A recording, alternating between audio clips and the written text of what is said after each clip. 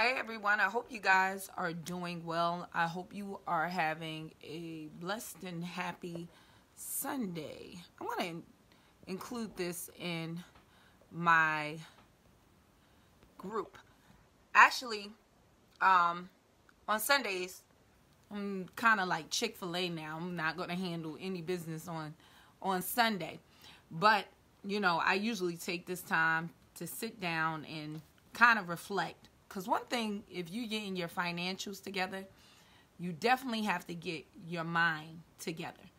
Because the pure thought, most of our problem, what I've been pondering, is in our mind.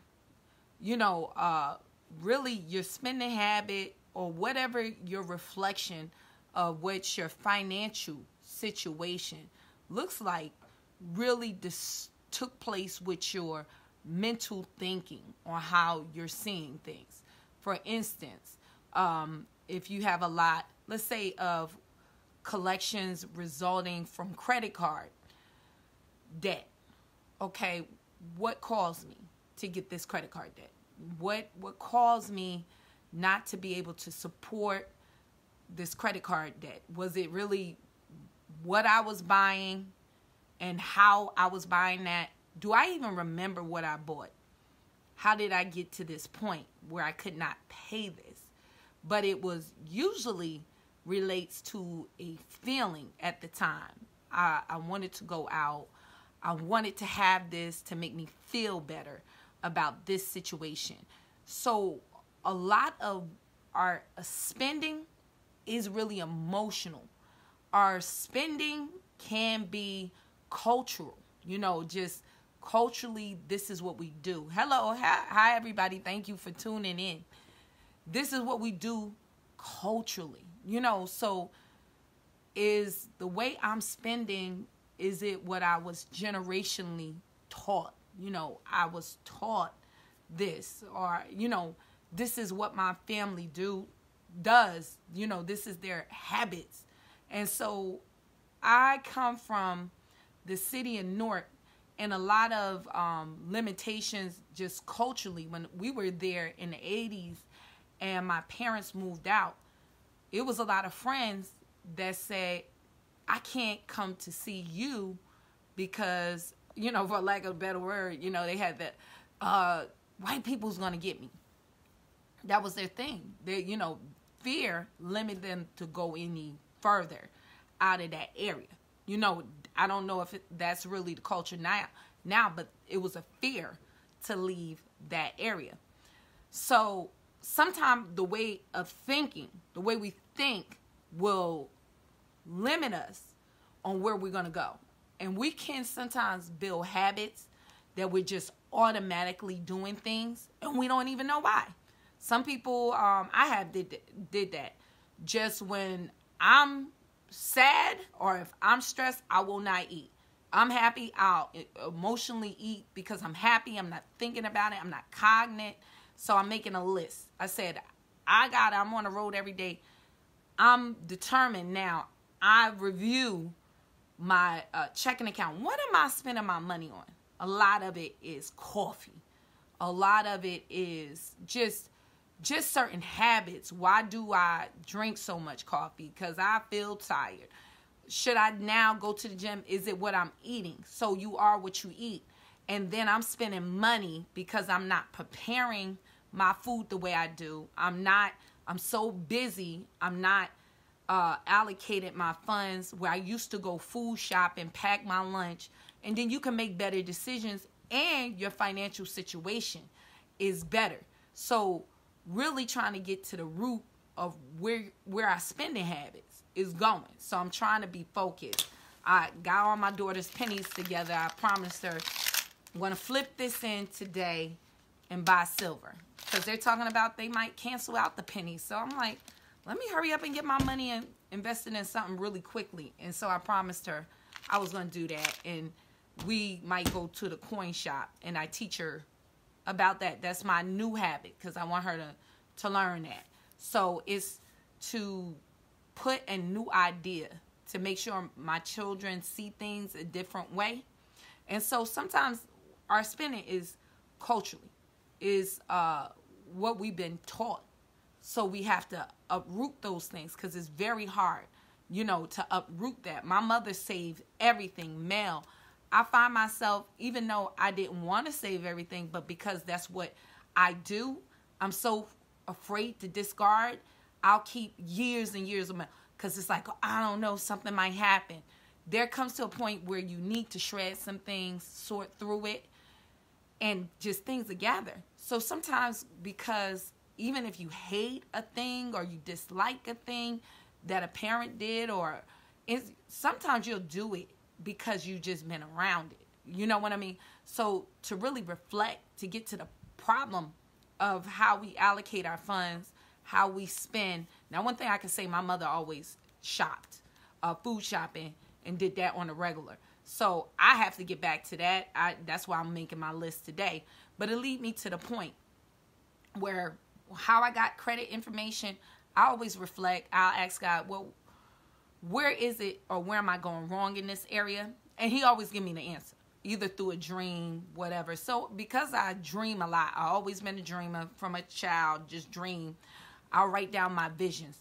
So, and it'll either give me information for other people or whatever. So people around me that know me personally, if I call you about a dream, you know what time it is. I'll say, this is what was said in the dream or whatever. You got to move. I have many times that I don't know what's going on. You got to move. That person find out, I had to move. So things work like that with me personally. So my thought was about, really getting my finances in order, thinking about John the Baptist. That thing bothered me. I'm saying, now why? Even though he was a priest, his dad was a priest, that would have been a great income for him. Why did he go to the wilderness? Like, what was that about? And then you have the thing, how was he a voice crying in the wilderness? I don't get that. From what they say, if a tree fall and it makes a sound and nobody hear it, did it really make a sound? So how was he in a wilderness and people heard him? I said, that makes me ponder. How is that possible? But then it came to me like, well, he was by water. And wherever there's water, there's life, even in the wilderness. So apparently word of mouth. And the weird part, it was he wore camel skin coat. The Bible is very direct on when it's saying, if it's saying something, camel hair coat. And if you really look at a camel, persistence, don't need a lot of water, very valuable beast of burden at that time. And how he got that coat, it was saying at that time the poor will, if a camel died, you have to get it really quickly to wear it. But if you look at a camel skin coat today, camel skin coat is very valuable. So he wore that. And then it struck me, he's in the wilderness and had a very strict diet. I watch Naked and Afraid. If you're in the wilderness, you eat whatever you get your hands on. Not him. Locusts and wild honey. So I had to study that out last night. I'm like, that's crazy. Wild honey. Looked up. Oh, it was honey with the honeycomb. Not refined. Because when they refine honey and take it out, it gets watered down. So he took that message raw, and that's what he was produced. If you understand, in the biblical sense, a bee is unclean. It's an unclean animal, but honey is clean. And what it's saying is, a bee represents stinging words, stinging situations. And there's a lot of us that have that. But what it produces is something valuable. So this is why I tell people, even though you're in a bad situation financially, you made some bad decisions, it's like those bees. It might be what somebody told you you're never going to be that, but it's going to produce something valuable. Take, for instance, all of this knowledge I give you, it's from bad experiences. Honestly, and I had to think, I said, oh, that's what you're trying to say. All my bad, stinging, being sued, being jacked up experience, baby father not giving me child support, having to figure it out and just say, leave that alone. I'm not producing, getting no child support. I'm going to figure it out. Experience, that's what you get. Very valuable. But all it comes is from bad experience. That's why I tell people, don't concentrate on failing. It's not failing. It's learning. That's it. What did you take away from that? And that represents that bee. That's that honey. Yeah, the experience is bad, but what it produced is something positive. Now you change your mindset. And he didn't take out the honeycomb. He ate it whole. And actually it's more holistic that way and more of a municipal purpose. And he was what he ate. But he had to diligently search that out. Diligently search that out. He didn't eat anything else. And that's why I tell everybody, don't eat from my mouth, anybody else. Diligently search that out. If you want to go, it's just not about your credit score. Look at your goal. Diligently search that goal out. There's more than one way to skin a cat. Then when it said he ate locusts, and I said, God, wow, I had to study that, eating locusts. Why locusts?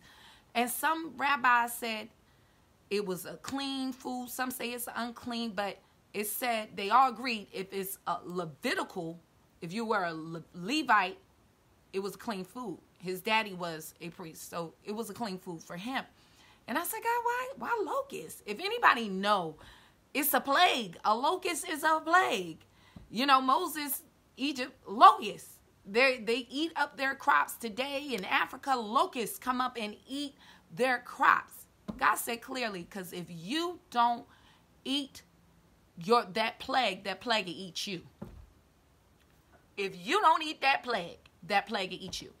Bottom line, when you're spending habit, if you don't stop that bad mindset, that consumer mindset, it's going to eat you. If you don't figure out why I'm just randomly spending, that thing is going to consume you. A locust, a cankerworm, ate up all your productivity, all your harvest. A lot of y'all making money. But because that thing is consuming you, and you're not consuming it, taking control, it is wearing away at your life, your finances, your happiness, your family's happiness. So if you don't take control of that thing, it's going to take control of you. And that was just the interpretation. Basically, you better eat it, control it before it consume you. Eat up your finances, period. Because it all starts with a mindset, a bad habit. And a lot of times, that's why I always say, somebody got to ask the tough questions. A lot of people say your style is, I have people, you can be too blunt. No, because somebody got to ask you the tough questions. God did this to Adam. Tough questions. When he fell, God knew where he was. And he started looking for him in the garden, and he hid. And he said, Adam, where are you? He knew exactly where he was. And Adam said, I hid from you because I was naked. Adam knew he was naked. And God said, who told you that? He wanted him to understand. What did you eat from that tree I told you not to? And what Adam do? He tried to dress himself with leaves, an apron. That means his behind was out. You still wasn't covered. Because he went from God consciousness to self-consciousness. So the same with y'all. There's people say, I feel like I ain't going to never get my stuff out. Who told you that? Where are you getting that thought from? Who's telling you that? Did your mama tell you that? Did somebody else tell you that? Where is that thought coming from? Because I was told I'm fearfully and wonderfully made. I stay in my work. That's what I am. Like people say, where are you going on a plane? Oh, I bought that while that ticket was low. Because I got something I got to do. You going to put on a mask? What you going to put on for that coronavirus? Psalms 91. 1,000 might fall by my right. 10,000, 1,000 by my left, 10,000 by my right, but none of that come over here. That's what I put on. No, I don't receive fear. That's what I just don't do. I don't make stupid decisions. Like Jesus was like, devil said, though, if you be the son of God, jump off the cliff. Nah, off this mountain. No, not to prove nothing to you, I won't. It's written, you won't dash your foot. Not to prove nothing to you, I won't. So I'm not going to jump off the cliff and run into a corona virus colony that's quarantined, but I'm not going to let it stop me from my goals. I'm not going to do that. I'm not going to let my fear consume me. I'm not going to let that thought stop me what I want to do. Some people are afraid to fly. I'm not going to let that, a fear of death. It's more fear in living. You know, I'm good with my life. If I live here, as Paul said, he said, it's better for me to go home and be with the Lord, but it's more needful for me to be here with you. I'm not beat. I fought a good fight. I finished my course. I kept the faith. People think that's Dr. Luther King. That's Apostle Paul. That's him. They like, I don't believe in the Bible. You like, I had a dream? Yeah, I like that. I fought this with that. You speak in word today, brother. I said that was, I had one dude. That was Apostle Paul. You like the Bible. Thank you. Because, see, you don't know what you like. You know, how can you judge something you ain't never read? And this is what I'm telling you guys. If you don't control that spending habit, you don't get to the root of what's causing that, it's going to consume you. As Proverbs said, it's the little foxes that spoil the vine. The little foxes that spoil the vine. And my mother had a garden every year. Took my seeds. I love squash, acorn squash. I was waiting for it. It's growing. And my mother had this little groundhog, and it's crazy. She'll trap it, drop it in the park, and one of them appear every year. And it's a fence already around the house. It's a fence. I don't know how these things just come back every year. Like an assignment every year. I put my thing, she put another fence around her garden. I'm looking for it. It's growing. And I'm like, all right. And she's like, today we can go and pick your squash. We get out there, pick it up behind that squash. We was looking at that thing, ate the back of it. Ruined my harvest. Ruined my time. Ruined my effort. And that's the same thing. If y'all don't control really the thought that's driving you to make financially not wise decisions, it's going to eat your harvest. I had to wait time. You can work your life to death. That's why pearls represent wisdom. Jesus said, don't throw your pearls to the swine, because pearls represent time. And it hardens and becomes something valuable. You're letting that cankerworm, you letting whatever that thought life is, eat up your finances and your time. It eats up your harvest. A lot of y'all getting harvest. A lot of y'all working hard. You really are putting in the work. But you said, why I can never see a harvest? Why I never see abundance? Because it could be a fox that's spoiling your vine. It could be an emotional somebody, you're a good saver, but your relative is always getting into trouble. And you're letting the enemy rob you through your emotions. You're always throwing your money there. Your children, always. Some people just need discipline. No, I'm not going to save you this time. I'm not going to do it. I'm not going to waste my life. There's some people I know, they're irresponsible, but they're trying to save the world. Why are you trying to save them? That person got to get to a position where I can help you. And I'll tell a person real quick, you not in a position I can help you. I'll just be throwing my money out the window, trying to help that person because they ain't ready to help themselves. When they get sick and tired of being sick and tired, they'll let you know, you'll know. But until then, till they get skin in the game, I'll tell a person real quick, oh, I need $200. I only got $50 for you. That's it. Because you got to put work in. I can't do it for you. You got to do it for you. I'm not going to do that. My mama told me something. Well, I will help this person. This person older. I'm not going. I will give this to them. I went. I only help people when they ready to be helped. That's my style. I've been there, done that. I'm not doing that. Because I understand I'm better off by stacking this paper, and when you ready, then I can help you. Right now, I'm just aiding and abetting your bad behavior, and I don't do that. I'm just not going to do that. I'm just that person. Do people like that? No. But it is what it is. You're going to learn today. You're going to have to learn. You're going to have to learn. Now, some people got to walk certain things out. So that's just what it is. And when people talk to me about their problems, I'll tell them, you want me to give you an answer you're comfortable with. I can't do that. The answer is the answer. You want to eat cake all day and not get fat. But unfortunately, that's not how life works.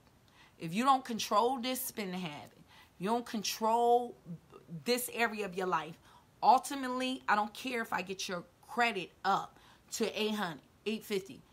Your habits going to overtake you, and you're going to be in a worse position when you start it. All of us go on crash diets, get down low, go back to that same old eating habit. You'll gain more weight than when you started, because that's how the body works. The body get comfortable. They'll tell you with that high weight, the higher you get your weight up, the body want to be there. The body wants to get back there. It's comfortable there. And that's us too, with the way we spending, the way we see things, the way we manage our money, the way we care about what people think about us. If you're not careful, if you got credit card debt, you got to review that and say, how I get here? Not, I know I was spending and I shouldn't know, but what was the thought that caused you to spend? Go there. Go to the root. Because if we just deal with you putting out debt validation letters, and you'll clean that up and you'll be right back here. You'll be right back here. So please understand that. You'll be right back here. So you got to understand, you got to work on not the symptom. You want to work on a real problem. High blood pressure is a symptom of maybe consuming too much salt. Basically, a dietary issue. Weight gain is a dietary issue. Not that I need a weight loss pill. That's not it. You need to first reel in your eating habits. And then you could help by upping your activity. But it's a root problem. So is your finances. So is your credit. It's a root problem. Whatever. Your future is dictated by your 24 hours. If you can change your 24 hours, you can change your future. A lot of people I tell, oh, well, I can't start no business. Why not? Why not? I ain't got time. Oh, you got the time, whatever you dedicating your time to. You just ain't got the motivation yet. That's all it is. That's all it is. You got the time. You just don't have the motivation. God gave us all two things the same. 24 hours a day, 7 days a week. What you do with your time is your business. You got the time. But you prefer to put it over there. You prefer to watch Love and Hip Hop. You prefer to watch funny cat videos. As me and my brother. Just nonsense. That's not helping your financial situation. It's actually feeding you a mindset that is a terrible one. If you're trying to get a relationship, last thing you need to do is watch drama of bad relationships, because then your mind is, hey, all these men ain't no good. All these women are gold diggers. No, that is far from the truth. It's like 9 billion people on this planet. Just by pure numbers alone, everybody can't be all bad. And how can two walk together unless they agree? The problem is, hold on, let me settle down here. If that person is bad and you keep getting bad people, there's something bad in you. What you and a bad person got to talk about? You're going to attract what you are. Let's be real. Let's tell the truth, shame the devil. Let's not let Satan have us fooled. If all I attract is no good men, all I attract is no good women, why? Something no good in you is a no good track man. Maybe you just want to be, you're emotionally needy. Maybe, why they always mean? Maybe you got a lot of baggage. Maybe that is. Bag lady, you gon' miss your bus. That's what Erica tried to tell y'all. Some of y'all got too much baggage. And he did me. Don't nobody want to hear that. No, don't nobody want to hear that. Don't nobody want to hear that. With me, I don't want to hear no man whine. I don't want to hear, oh, well, you know, this one keeps us down. Who keeping you down? You keeping you down. Your mindset keeping you. Get money. Make money. Don't make excuses. And excuses don't make money. I don't hear it here. I don't want to hear that. That's a victim mentality. That's a victim mindset. Are you a victor or a victim? Like I tell them, yeah, no, I'm Pippen. I'm looking for Jordan. Bulls 96. I ain't Jordan over here. And you ain't going to be Pippen. You going to take that last shot. Not I. You clutch player. Not I. But pass me the ball. I got it now. But I ain't going to pull it. Because anything with two heads, that's a monster. And I know who I am in God. I'm a helpmate. Helpmate. Not the help. All the doing. No, I ain't going to do it. Oh, you can help me get my game up. No, you can help you get your game up. And we can come together and do something together. That's it. But I ain't the one for it. I give you a piece of advice. But I can't do what we gonna do. What we gonna do? I was gonna ask you the same thing. What you have planned? So there's just certain mindsets I don't tolerate. I'm in a certain age bracket, and if you coming to me, you ain't got no license. I'm 40. What you been doing with 20 years of your life? Now, when I was 20, we ain't had that much time in, but you ain't got. Your credit's still bad. That's like 14 years. You could have turned it around, reset. And God knows if you're 50. You done reset 4 times. Hold on now. You ain't gonna fool. You can fool some people some of the time, but you ain't gonna fool me none of the time. I'll be honest with you. Because I do the math. People, why? I tell them straight up. Let me tell you something. This how that is. Nah, that ain't what it... Come back. How you know that? I did the math. 1 + 1 = 2. I don't care how many times somebody 5, 20. No. The math is. I'm out. I'm dipping. And you're just unreasonable. Then come back. You was right about that. And they'll say, I ain't tell you because I don't want to hear you say I told you so. If anybody know, I'm a told you so type person. Didn't I tell you that? And the reason why, so next time you'll hear what I'm talking about. Oh, I'm gonna let you know I told you that. Didn't I tell you that? And I'm gonna say it over and over and I told you that. Yeah, I know I told you 10 months ago. Yeah, I'm that type of person. Because this is the thing. If you can't stand that, I need to drive that home. Because you know why you can't stand that? Your pride. You got too much pride. I say I'm sorry with the quick fast. And I do it because so I can keep down my pride. I'll say, my bad. I'm sorry. I ain't mean to do that. Because I know I can shoot up. My bad. I was wrong. And I purpose myself to say I'm sorry. I'm sorry. I'm sorry. Not for more or less you to break something in me. Because don't nobody like to do that. They don't want to say they wrong. That's why they credit messed up. They don't want to say, I got a problem. And then some people, I got a problem to be a victim. If I just didn't have a mama. I just didn't have a daddy. I just didn't have a plan. I just didn't have this.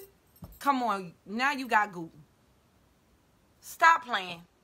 I ain't have to tell you how to get a man, how to get a woman, how to get them. And a lot of them people, that's all they pursue is a relationship. That's it. That's it. I understand who called for me. We're going to have a conversation. I already know. At the offset of the conversation. Because Eve came out of Adam. I'm his rib. So he going to be talking like I'm talking. And we going to vibe. Right there. That's all. A lot of people just lined up because they never knew who they were. So if you don't know who you were, you don't know who you called to. That's it. I got to help support a man's vision. I asked him for the door. What's your vision? Oh, I want to do this, this, and that. That's a great vision. I'm not lined up to support that. I'll be honest with you. Not because it's not, but I can't support that. I'm not called to that. So I'm not called to you. I don't want to hold down your boat because that's not what I do. Some dudes just want to surf. And I saw a dude that bought a tree house in California and sell it out for surfing. I'm not called to that, to the surfing. So you got somebody out there with that same passion. And so y'all need to do that. Some people you need to line up with your passion. But first you got to know who you are. I'm somebody's rib representing that I ain't the head. That's why they said God took him out the side. The one, she ain't supposed to lord over you and you ain't supposed to walk on her. That's why he ain't take her out your foot. But close to your heart, under your arm for protection. And it's a partnership. It's dominion together. But I'm not pulling you on and arguing with you. And then I see somebody, I had a dude say, I broke it off. Like, you know what? I care what people think about me. So I'll go buy every cookout. I said, what you say? What did you say? You care what other people think about you? I'm out. I'm gone. So that's what I want to leave y'all. Focus on your mind. Listen to some Les Brown, some motivation, and then start plotting out. You got to get your mind in order and just examine yourself. You know what I'm saying? You got to first sometimes examine yourself. Let a man examine himself. That's what it said about taking Holy Communion. Let a man first examine himself. Jesus said, man didn't build a tower without first counting the cost. Or he would get to the halfway and can't build and people will mock them. Count the cost. Do a budget. Look at what you're spending. Count your costs so you can make it across the finish line. So I hope that's good for you guys. I hope y'all have a blessed day.